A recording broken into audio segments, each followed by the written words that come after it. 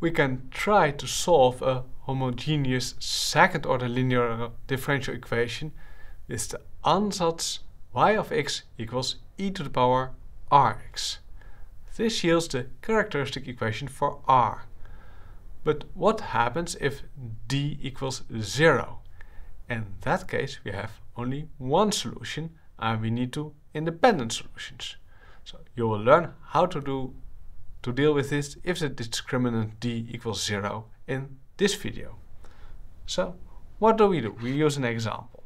So here we have our second order equation. We use our familiar ansatz. We plug it in. We get our characteristic equation r minus 2 squared equals 0.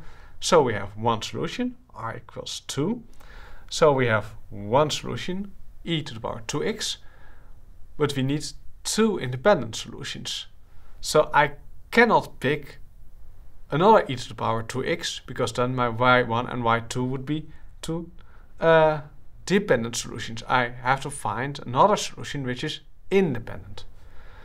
In order to find it, we will use the following idea. We use the idea of an integrating factor. You may have seen the integrating factor for first order differential equations. This idea is much more general, so we have the idea of an integrating factor for many more problems. Here, in this e to the power 2x, which we are going to use, is also called an integrating factor.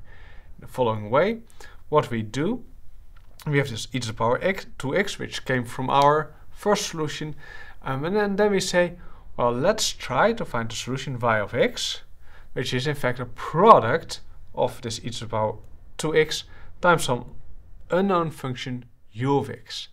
That is the idea.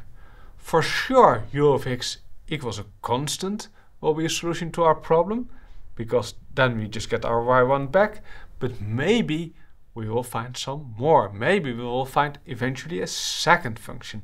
So let's do it. In order to use it, we have to compute y prime and y double, so that's what we're going to do. So y prime equals, use the product rule, u prime times the e power plus, leave the u and differentiate the e power, 2 times u times e to the power 2x.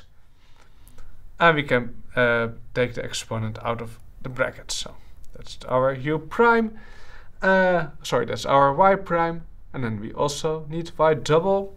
So y double equals, differentiate this rubbish over here. We get u double plus 2 times u prime times the e power plus, leave this rubbish and differentiate the exponential, which gives us 2 times e to the power 2x, so the second term. And then combine everything and take the exponential out of the brackets, so you get u double plus 4u prime plus 4u times the exponential. So there we go. Then we can plug everything in the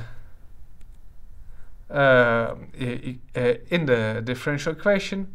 So here goes the y double, here goes the y prime, here goes the y, and we clean up some of the mess, because we see 4u double and minus 4u double. We see 4u, a minus 8u and a plus 4u, so all of them cancel out, and the only thing which is left is the u double times the exponential equals 0. Exponential is never 0, so u double equals 0.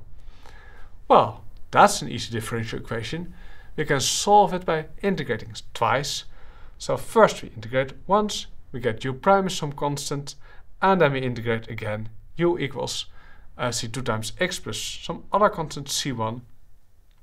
And there we have our function y of x, our solution, equals u of x times this exponential. And now we observe, we have our full solution already. And now from this full solution, we observe what our two independent solutions are. Because we have now c1 times our first independent solution plus c2 times our second independent solution. So our first independent solution is again e to the power 2x, as expected. And we observe that our second independent solution then happens to be x times e to the power 2x. So there we have our second independent solution. And this works in general in the case where the discriminant equals 0. So our first independent solution equals e to the power rx. And for our second independent solution, we again have e to the power rx, but then times x. So that will be our second independent solution. So how does that work in an explicit example? If we have this second order differential equation over here, you see the discriminant equals 12 squared minus 4 times 4 times 9 equals 0. So we have again d equals 0. So the r equals minus b over 2a. The term with the discriminant is dropping out. So we get a minus 12 over 8 equals minus 3 over 2. So then our two independent solutions are exponent minus 3 over 2 times x and x times exponent e to the power minus 3 over 2 times x. So our y of x equals c1 times the exponent plus c2 times x times its exponent. And there we have our solution in the case where the discriminant d equals 0.